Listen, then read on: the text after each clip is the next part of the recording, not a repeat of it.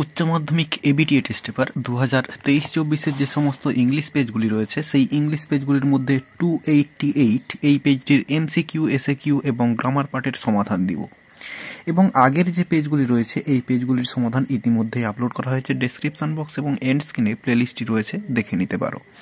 তাহলে এখন 288 পেজটির MCQ, SAQ এবং গ্রামার পার্টের সমাধান।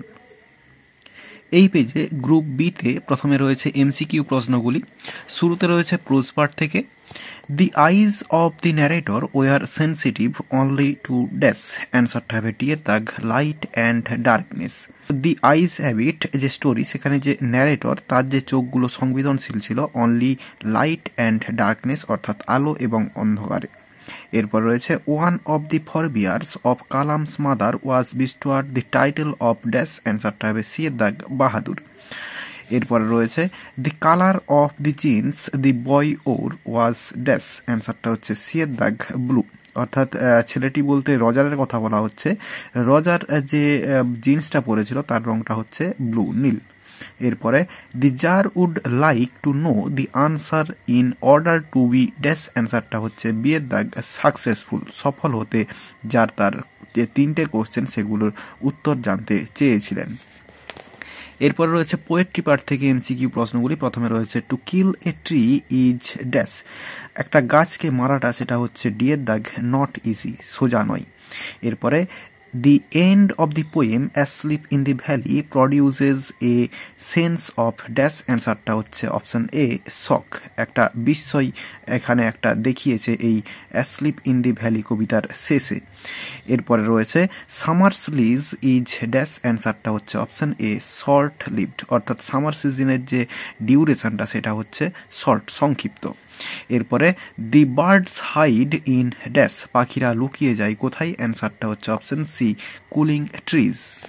এরপর রয়েছে ড্রামা পার্ট থেকে অর্থাৎ দি প্রপোজাল থেকে রয়েছে after hearing লোমুভস proposal চুবকোভ is of his balance with dash, অ্যান্সারটা হচ্ছে অপশন এ জয়, অর্থাৎ আনন্দে আত্মহারা হয়ে গিয়েছিলেন এই চুবকোভ লোমোভের প্রপোজাল শুনে। এরপরে রয়েছে দি আদার নেম অফ নাতাল্লা ইজ ড্যাশ, নাতাল্লার অন্য যে নামটা সেটা হচ্ছে অপশন বি নাতাসা। এরপর রয়েছে দি অক্সেন মিডোজ মেজার, এরপরে ড্যাশ রয়েছে, অ্যান্সারটা অপশন এ 13.5 একর্স। এই কোশ্চেনটা অনেকবার পাওয়া গিয়েছে। এরপরে I shall try to B brief the speaker is dash, তো এই কথাটা কে বলেছে, এটা বলেছে অপশন বি লোমোভ। এরপরে দুইয়ের দাগে প্রোজ পার্ট থেকে এবং পরের পেজে পোয়েট্রি পার্ট থেকে SAQ প্রশ্নগুলি রয়েছে, এগুলো খাতায় সমাধান করে দেখাচ্ছি চলো।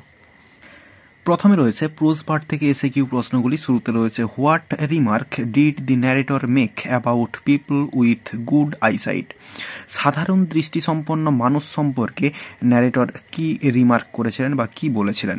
অ্যান্সারটা according to the narrator of the story the eyes have it people with good eyesight fail to C what is right in front of them. এরপর রয়েছে when do the hills look lovely, তো hill পাহাড়গুলোকে কখন সুন্দর দেখায়, অ্যান্সারটা দি hills look lovely in the month of October, October মাসে সুন্দর দেখায়।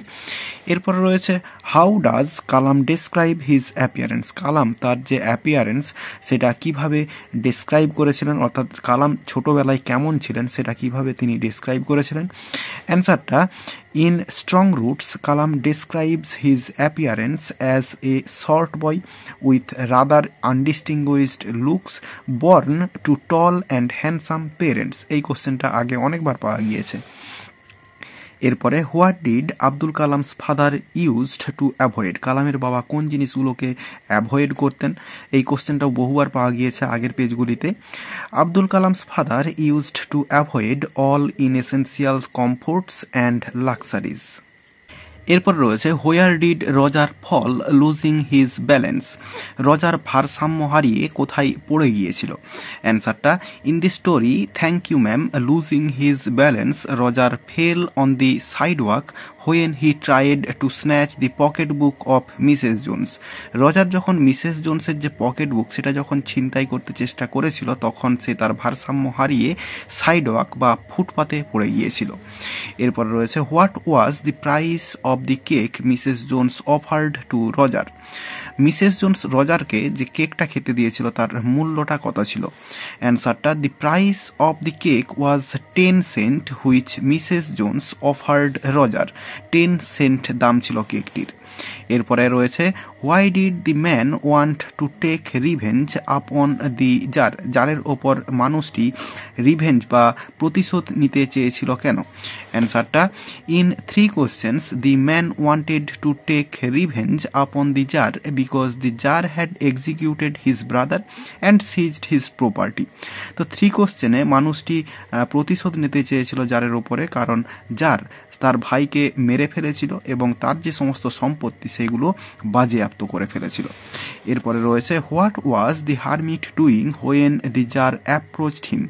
যখন জার হারমিটের কাছে এসেছিল, হারমিট তখন কি করছিল? এই কোশ্চেনটা আগেও পাওয়া গিয়েছে। In 3 questions the hermit was digging the ground in front of his heart when the jar approached. যখন জার এসেছিল তখন হারমিটটা তার কুঁড়ে ঘরের সামনে গ্রাউন্ড অর্থাৎ মাটি খুঁড়ছিল বা জমি খুঁড়ছিল বা জমির মাটি কাটছিল। এরপরে রয়েছে পোয়েট্রি পার্ট থেকে এসএকিউ প্রশ্নগুলি। প্রথমে রয়েছে, what does the এপিথ earth cave point out? তো আর্থ কেভ এই যে বিশেষণটা, এটা কোন জিনিসটাকে বুঝিয়েছে?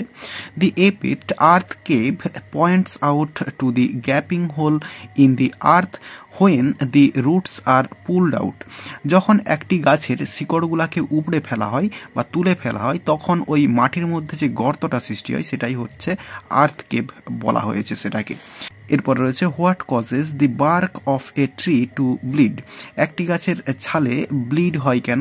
অ্যান্সারটা, দি bark of a tree ব্লিডস because of the cruel hacking and chopping of a tree. একটি গাছকে চটালে বা আঘাত করলে তখন হচ্ছে ব্লিডস হয় গাছের ছাল থেকে। এরপরে রয়েছে, what is described as gentle without গাইল? তো এই কথাটার মধ্য দিয়ে কোন জিনিসটাকে ডেসক্রাইব করা হয়েছে?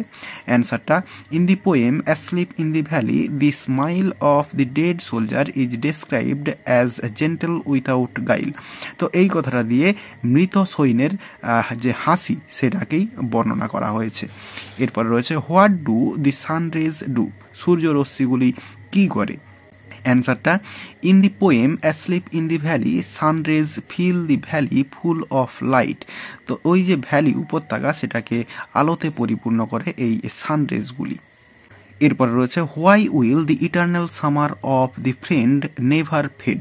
কবির যে বন্ধু তার যে ইটার্নাল সামার সেগুলো কখনো মলিন হবে না কেন?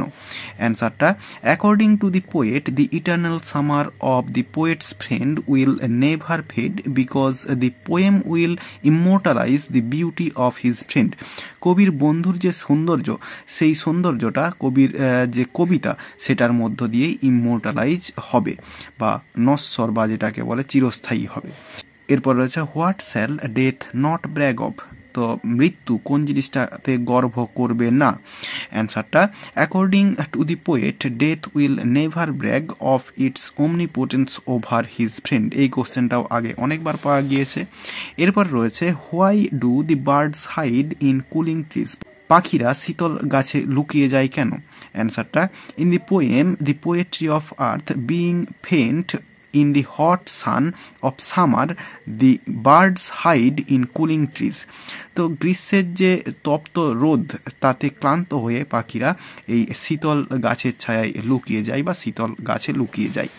এরপর রয়েছে, when do the crickets shrill? Cricket কখন এই শ্রিলটা করে অর্থাৎ তাদের যে গান সেটা করে? অ্যান্সারটা, দি cricket শ্রিলস from the stove on a loan winter evening. নির্জন শীতের সন্ধেবেলাতে এই ক্রিকেট শ্রিল সংটা করে তার। এরপরে 4 দাগের এতে ডুয়েস ডাইরেক্টেড রয়েছে এবং এখানে যে গ্রামারগুলো রয়েছে এইগুলিও খাতায় সমাধান করে দেখাচ্ছি চলো। এখানে প্রথমে রয়েছে, নাতাল্লা said to Lomov are you going to start shooting soon? Narration change করতে দেওয়া রয়েছে।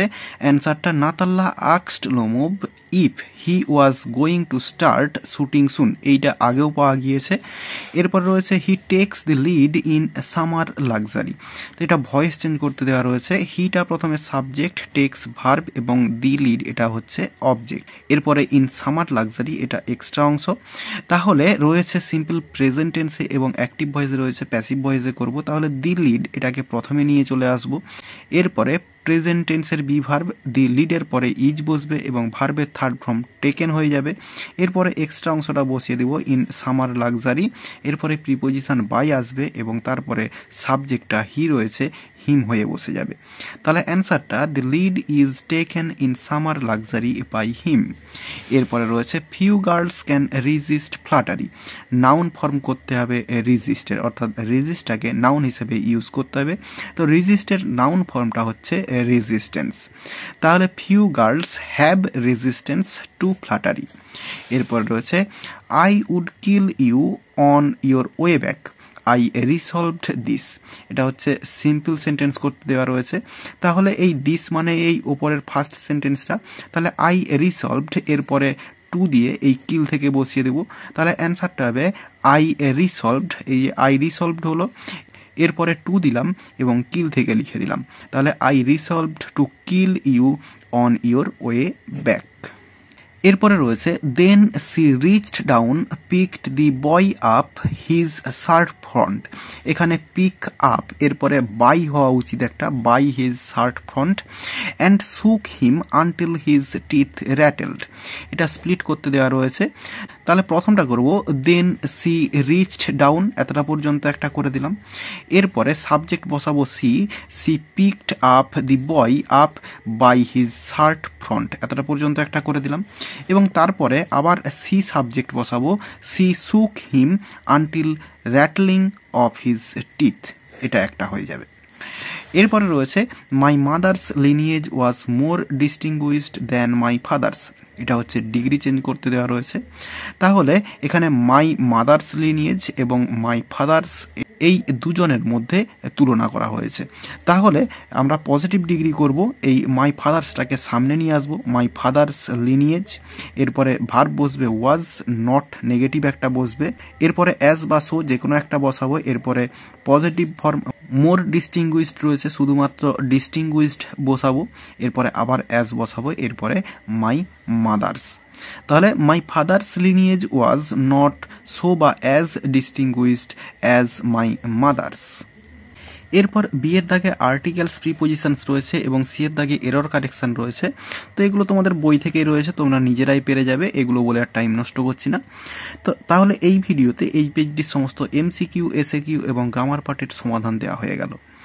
তাহলে আশা করি বোঝাতে পারলাম। ভিডিওটি ভালো লেগে থাকলে একটি লাইক করো এবং বন্ধুদের মধ্যে শেয়ার করো, এবং আমার এই চ্যানেলে নতুন হলে চ্যানেলটি সাবস্ক্রাইব করে পাশে থাকা বেল আইকনটি প্রেস করো পরের ভিডিওগুলি সবার আগে পাওয়ার জন্য। এই ভিডিওতে এতটাই দেখাবে, নেক্সট ভিডিওতে ভালো থাকো সবাই, ধন্যবাদ।